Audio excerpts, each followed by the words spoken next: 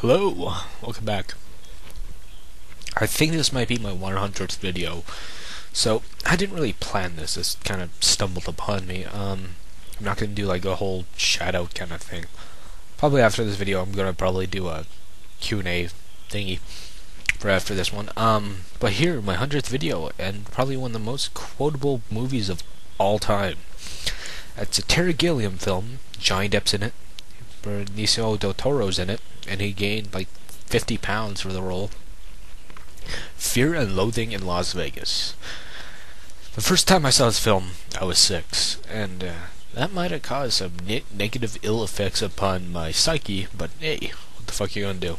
My sister made me watch Hellraiser and other fucking horror movies too as well, but this is different. It has comedic moments now. As comedic moments into it, it's very much a memoir upon the 60s and the wave of what people thought they were going to do, and what they did do, and what they thought they shall inevitably do. But that kind of, the 60s is like, wow, man, we didn't do fuck all. We didn't change anything.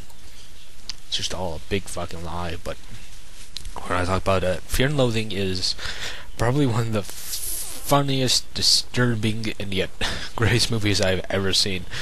I love this movie. I seen this is like one of my sister's favorite films, next for like The Big Lebowski. She also has Where the Buffalo Roam, where Bill Murray plays the character of oh fuck, his name escapes me. Shit. But we know it's Duke and Gonzo. He plays Duke, and Duke Rayo and Dr. Gonzo, right? And this is just like, wow, these people have fucking drugs, and it's about journalism and him and his lawyer. And just, some moments. Tobey Maguire's in here like 4 years before he did Spider-Man, so it's so funny. See him as like a blonde, and he looks like really creepy looking. What the fuck? Goddamn backcountry. Sorry, kids outside screaming. But my god, this movie has like some of the best quotes in it. Has an inner monologue thing. Chris Maloney from Kids Are Screaming, Special Victims Unit's in here. He plays the gay hotel clerk, which he has this great little scene.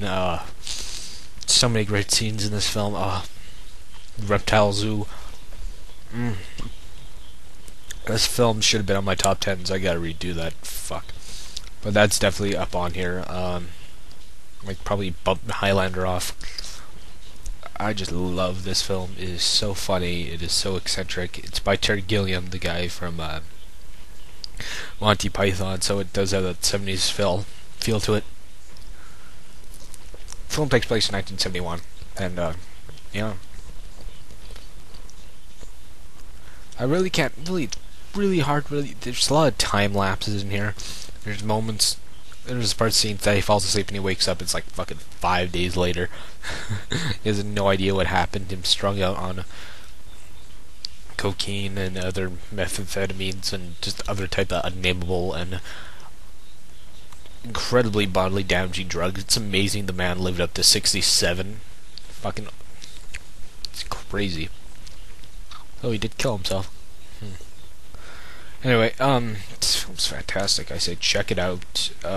I know it bombed at the box office, got a lot of bad rap, but it really followed the past like 10 years, or even before it reached the 5-year mark. It received a great cult following.